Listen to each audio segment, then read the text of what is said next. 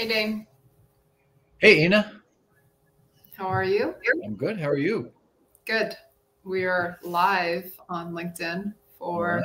for Emergence Finding the Future today. Yep. Well, it's a great topic. I think that I'm just thinking there's so much stuff that's happening right now. It's January of 2024.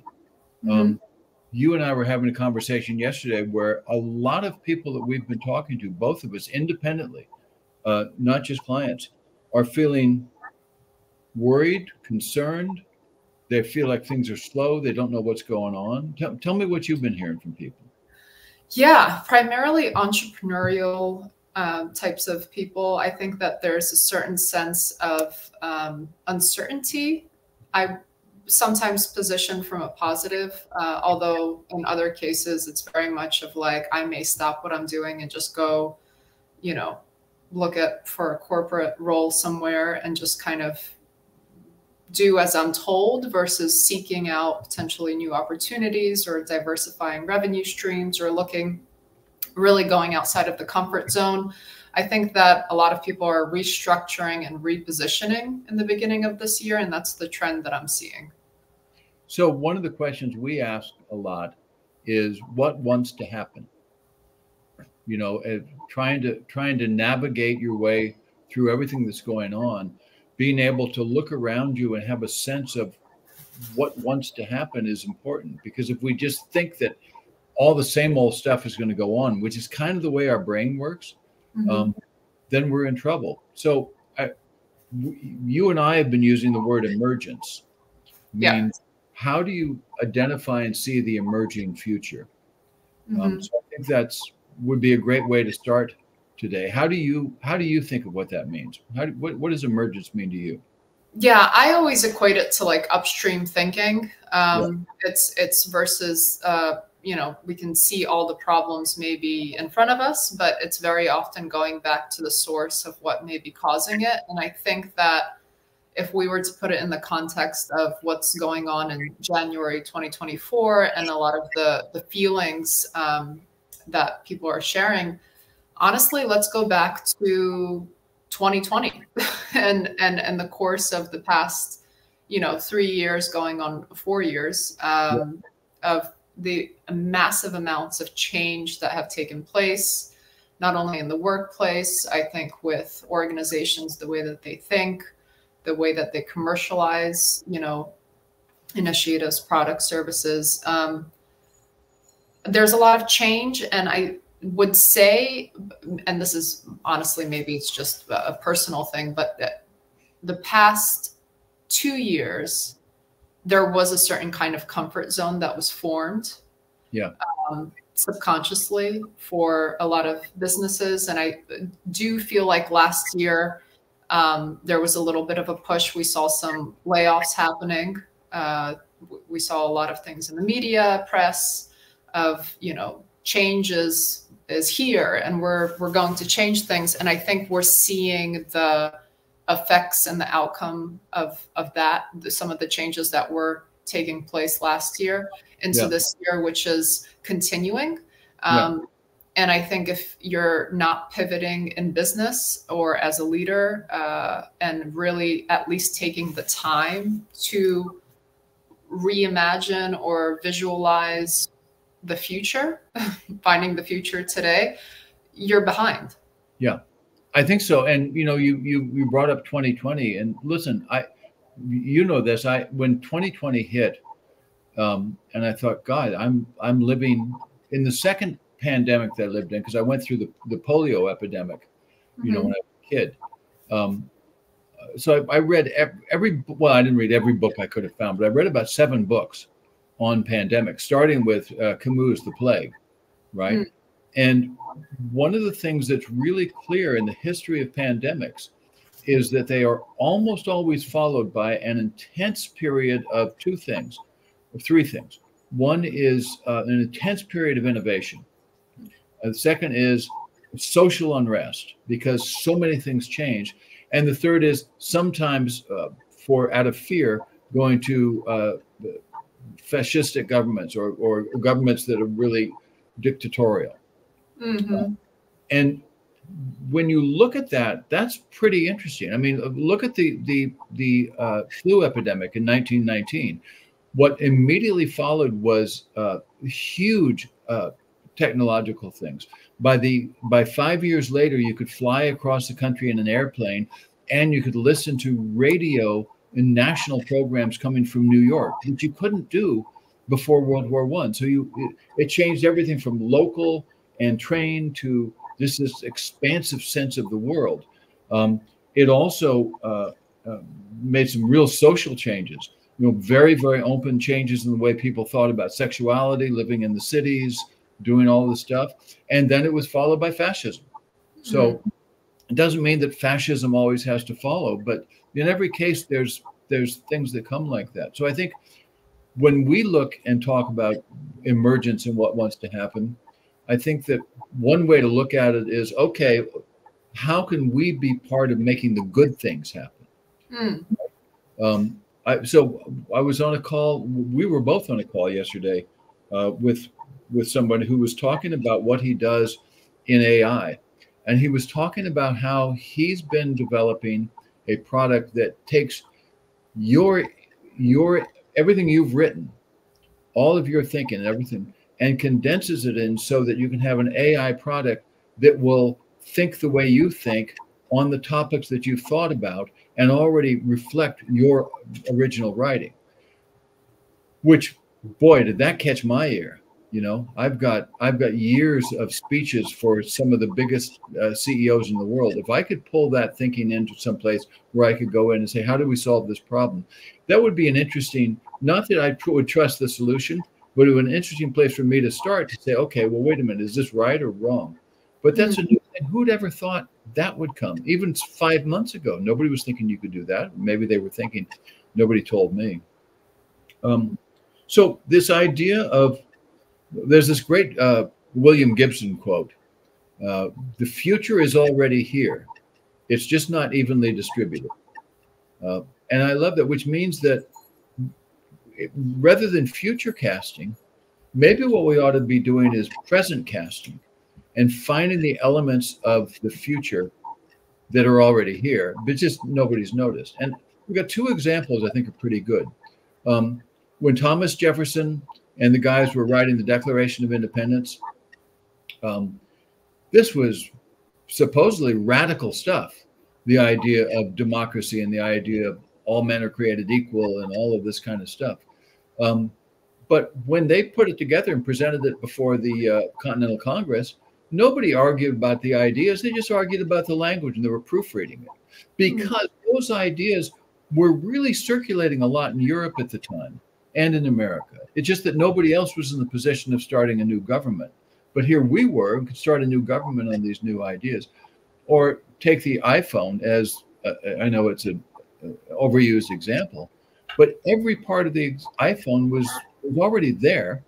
It was just nobody had put them all together. I remember sitting with the Palm Pilot, which had internet, and thinking, God, if this only had a phone, cell phone, and video, this would be a phenomenal device. Yeah. Right? It wasn't in the business of being able to do that. So I guess, how do we find the emerging present? What do you think? Well, I think it's definitely a series of, I don't have the answer for that. I think that there's certain steps that you can take. And I think this is a really good time to buckle down and reevaluate strategic planning. Yeah.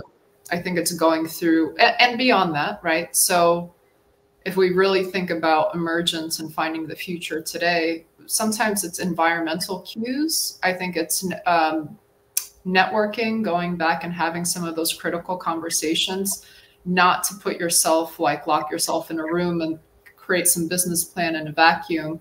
I think it's really important to actually get back live and, just kind of get the pulse of, have the conversations. I mean, I'm very even grateful to have had the conversations. So far, it's only the 24th January, but the month's not ending yet. And I've had at least a dozen conversations of how people are feeling and thinking. And it's provided a little bit of fire and motivation for myself to consider what's really going on here in the market. And you know, essentially recreate a plan for the year, as opposed to just following exactly the formula that was last year's formula. Or the year before that. I think that's great. I think so. One thing you brought up, upstream thinking before, and boy, is that something that's current right now. So much time is spent trying to fix the results of bad thinking, rather than going upstream and stopping the problem that's creating the results. And one example I can give, without in any way being political, but remember last year, I guess, or the year before, there were all these immigrants from Haiti down at the border trying to get in. It was a big problem. And so, you know, everybody was trying to solve the problem at the border of the US-Mexico border. But the problem was in Haiti. The problem was that these people had to leave Haiti 10 years before and had gone mostly to Colombia, who had really successful careers in Colombia, families doing really well. And suddenly the COVID hits, Colombia kicks them out. And where did they go? They decided the only place they could go was to actually walk across Panama and all the way up to the border, hoping they could get enough. That's desperate. If something could be done to get them back to take all of this knowledge that they gained in Colombia and all of this entrepreneurial knowledge and stuff, and get that back into Haiti in a safe way that could help Haiti grow, start to solve the problem at its core. And again, I don't mean to be political about immigration and all of that, but that's an example of upstream thinking. How do we do that? Yeah. What would you say, if just to keep on the upstream thinking, in terms of what challenge do you feel we had to all overcome that maybe the cause has not been fully addressed by either businesses or leaders that we're continuing to see, you know, a continuation of, you know, the oopsies that pop up? Well, I think one of the biggest issues that's still out there a lot, and I see articles about it all the time, is the whole idea of hybrid workspaces and all of this. And some people say that's okay. Some people say we got to stop that. It's the worst thing ever. And there's sort of good things on both sides of why that is. It is important. When we're in physical proximity, it does have an effect on who we're being. But there's other people, very smart people, who are saying, look, this is the future. Live with it. Let's deal with it. So how can we stop it being a problem and turn it into a benefit? And I think we've done that because we were already, for a couple of reasons, doing most of our coaching through Reservoir over Zoom, because we had clients around the country, and we could have, you know, flown to Savannah, Georgia for the first client we had there, and spent 3 days a month, you know, coaching everybody and fly back at a lot of expense. Or we could do it on Zoom and cost them less and actually make us more money, frankly, because we weren't spending all the time flying. So that was an example of it. And we've been doing that ever since. When COVID hit, we had to anyway. And so now it completely makes sense. We had a think tank yesterday for Reservoir Circle. We had a kickoff for the Reservoir Circle, and we had people from as far away as South Africa, Mexico, Canada, Netherlands, all talking, just having a great time, sharing their ideas and sharing their problems and challenges. And it was the beginning of a really great relationship with 12 people. Imagine if we said to you guys, okay, we want you, but you're going to have to fly in from Cape Town once a month for a talk. It would make no sense at all. But now we can do that. The other thing that I think is, I want to throw an idea in, which is the future is on the fringe. So if you want to find out where the future is, go talk to younger people. B, go talk to people who are maybe outliers they're doing strange stuff here in Austin, or that doesn't look like it's very important. But the future is always on the fringe, right? Yeah, absolutely. I mean, the Beatles were playing in the club in Hamburg. You couldn't get more on the fringe in 1962. They came back and then changed music for the whole world.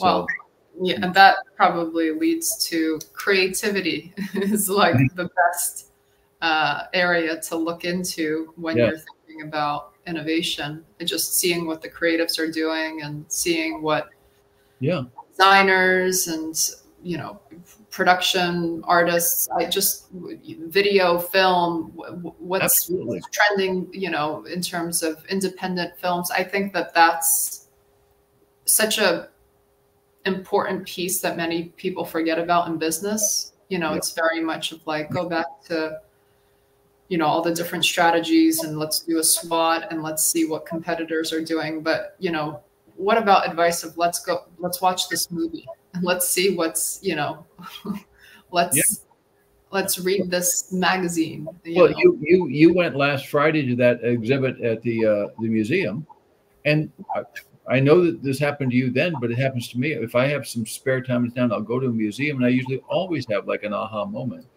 because all the stuff that I've been trying to work out changes as I shut that muscle down and am just experiencing what I'm seeing here, and suddenly that boom, and aha.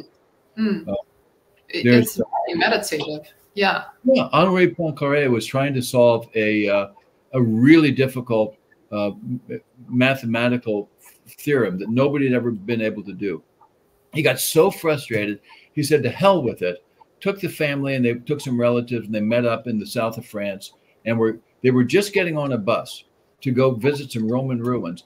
As he put his left foot on the step of the bus, and this was in the 1920s, he suddenly saw the whole thing. He saw it with such clarity, he didn't even have to stop and write a note. He got on the seat and continued his conversation with his cousin, and after dinner that night, went down and wrote Poincaré's theorem. I mean, and there's so many stories in physics with people who've done that. So, yeah, we were talking about Oppenheimer, right? Yeah. Well, and talk about, I just learned this, something I was writing a couple of weeks ago and came across this, orthogonal thinking, which shows up in Oppenheimer, but it's when you get people from different disciplines coming together to try to look at a problem. So early on in the world of trying to break the genetic codes in the early part of the 20th century, a bunch of biologists decided, let's talk to some physicists. So they brought in Schrödinger and some of these other names that I don't remember. I recognize his name. And when they started looking at genetic code and what that meant, but they were seeing it through the lens of basically the shape of the universe and the forces that held planets and molecules together. Suddenly they were able to have all these discoveries and rethink how to do it. So think about how we could do that. Think about how our clients could do that. One example I've been using is, so we were talking about the idea of what should hybrid work look like. Well, if I was with Henry S. Miller and was asked to, let's do a project on thinking how to design hybrid workspaces that would work. What if you went out and got a set designer from Hollywood who's used to creating an environment that fits a story? He thinks of that, but hybrid work is a story. What's the story there, and what does that story need to be supported, and what would the space look like? And that's just one example, but anything you're trying to think, if you were trying to streamline service stuff from tech companies, what if you went out and got the pit crew chief of a NASCAR team who's really used to streamlining processes to a matter of seconds to change 4 tires and gasoline? Absolutely. Yeah. What would that look like? I can't think like him, but whoa, if I listen to him, what could he tell us? Right. Yeah, I really love that. So let's hire.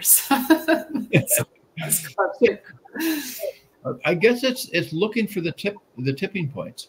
How do we do that as we're moving forward into this kind of cloudy landscape that we can barely see what's ahead of us. What are the tipping points that tip us off? What would you look for? Yeah. Well, I don't know if this is the right answer to the question, but it's the only answer I have. I think I would look for the amount of engagement and joy that people are experiencing, their connection. I was watching the Blue Zones again last night, you know, in terms of just living a long life. And, you know, one of them is just understanding what your purpose is. It's going back to the ikigai and going to the, you know, there's in different cultures, there's a different understanding, but it's waking up in the morning and knowing what your purpose is. And I think that there's not, you know, we can send out all the surveys we want in the world of, you know, how engaged are you? How's your workplace? Is it engaged, motivated? What's the feedback? And I think you'll see some insights, but what would be interesting really as a tipping point to really measure that in a different way that's not a survey is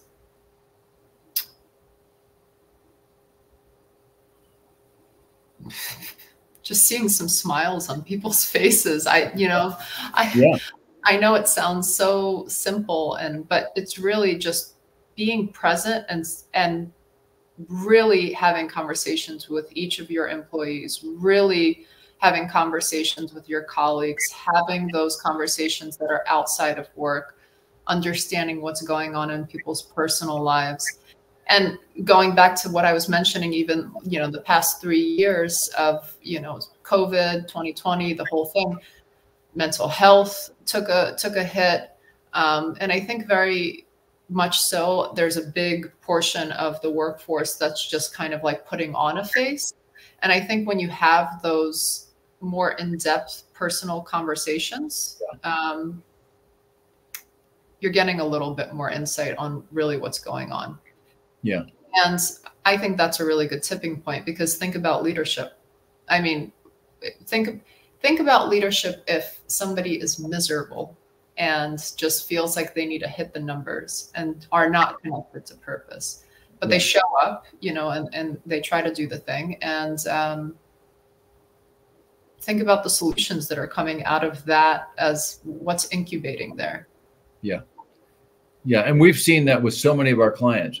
When you get the pulse up where people are really turned on and tuned into what they're doing and really loving the work and thinking about what the customers need and thinking about what stuff, they love that and they want to do it, and bright things start happening. They start, you know, going to each other and say, what if we did this way? It takes us too long to do this process. Yeah. What if we straighten this up? Right. You know, a lot of our clients that we work with have been working on the handoff of between somebody goes and sells the processes, the tech processes, and then somebody then has to take the contracts and the orders and then turn that into a service call to install it and do that. Mm-hmm. And that's always been a tough place. As they've gotten better at that, it's made it so much easier for their clients to get what they needed, so much easier for the people in the field to install what needs to be done. It just makes it so much easier and saves them so much time and money. Customers are happier. It's really there. So what would you say your what tipping point would you be looking for? Oh, you know, I think what we're really looking for with our clients is how do you get people to just stop for a second and say, what really matters here? What wants to happen and what matters most? And then focus on those two things. And if you can see something wants to happen, then that probably is what matters most and how you do that.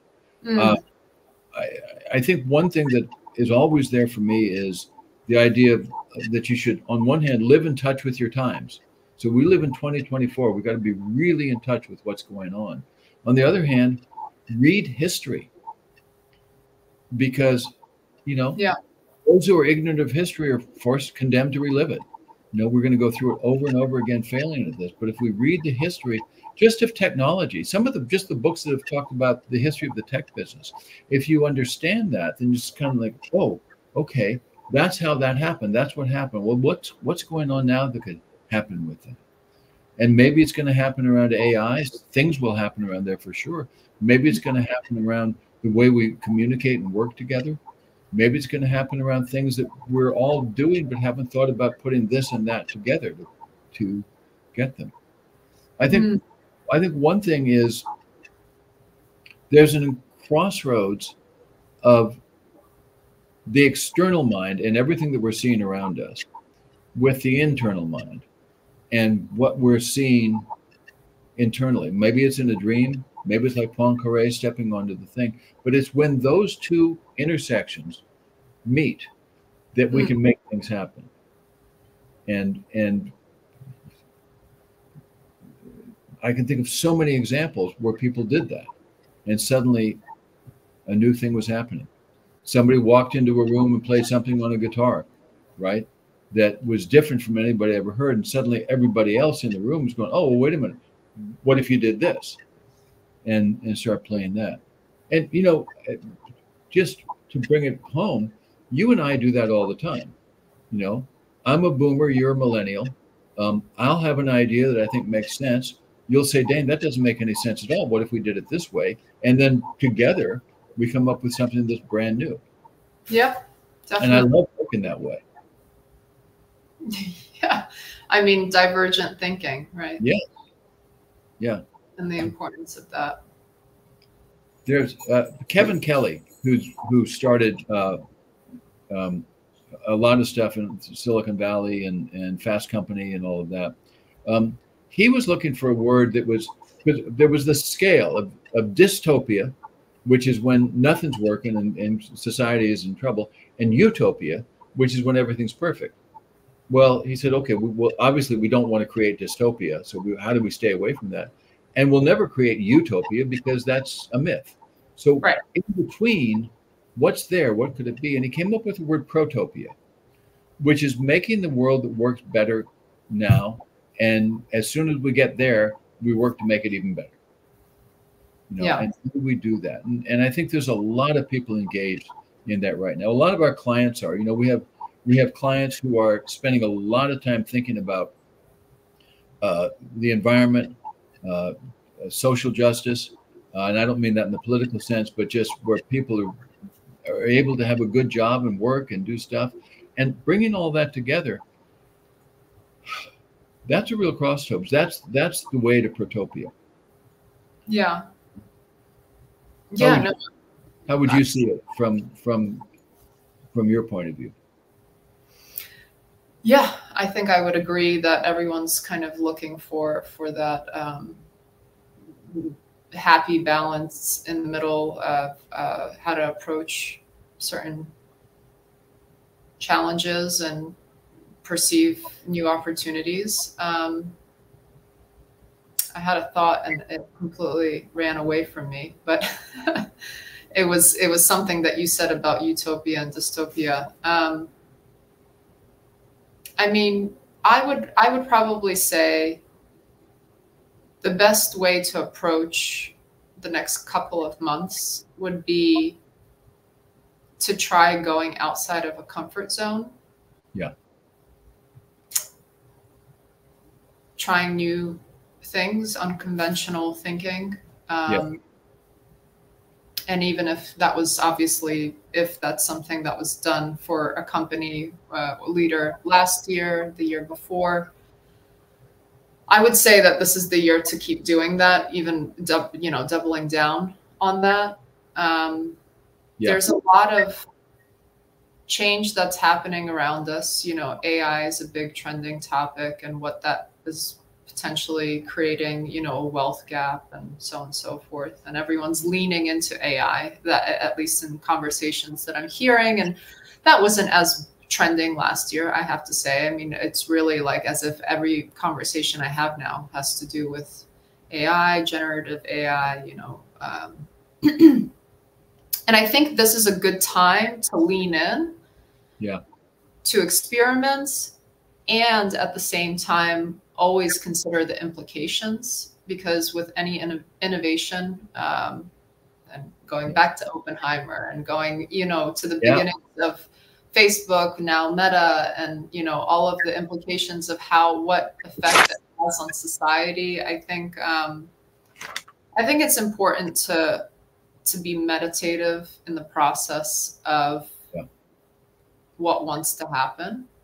Get at that crossroads of the external thinking and the internal thinking, and see what comes. So this has been great. We're at the end of our time, but a great conversation. Need to do it more. Well, let's have more of them. All right. Well, I'll talk to you soon. Okay. Bye. Bye.